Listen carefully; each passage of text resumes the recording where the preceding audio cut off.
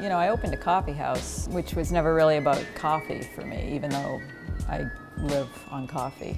I wanted to create a place where people came together and talked to each other again, and listened to each other again, and found out what other people had to say, what they thought, what they felt.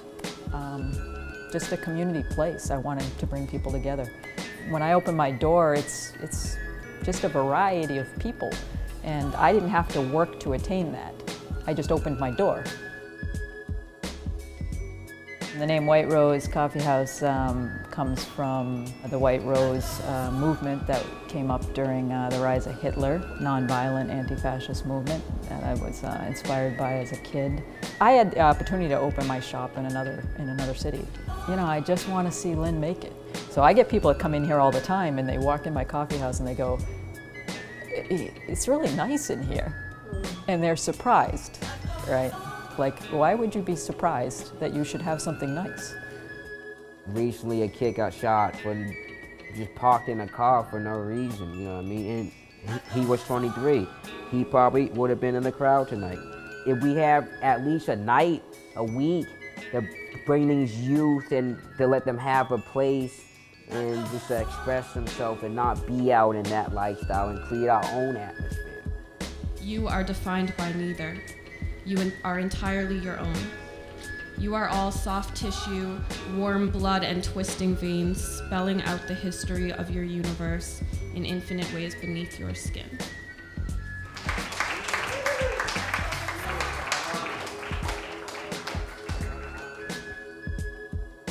We're all a community, you know what I mean? What we should do as Lynn as a whole is unite and just bring talents to a standpoint, you know what I mean? So I appreciate the fact that we have local places like the White Rose to provide space for artists to express themselves.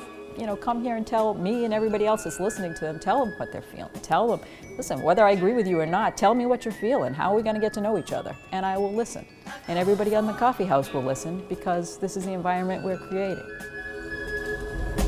Posted on the block with the damn game. We didn't give a fuck. We was running things. Now shit changed. We went different ways, but I pray to God we remain the same.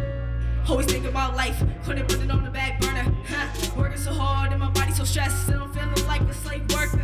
Gotta make it one day for my family's sake. The variety of people that show up is amazing. Everybody kind of comes and checks it out, you know, and you're not going to like everything. I'm not going to like everything.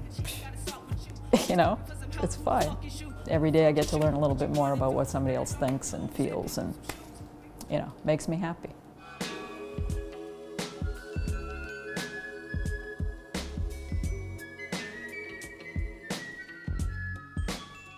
Everybody should just listen a little more, and maybe we all learn a little bit.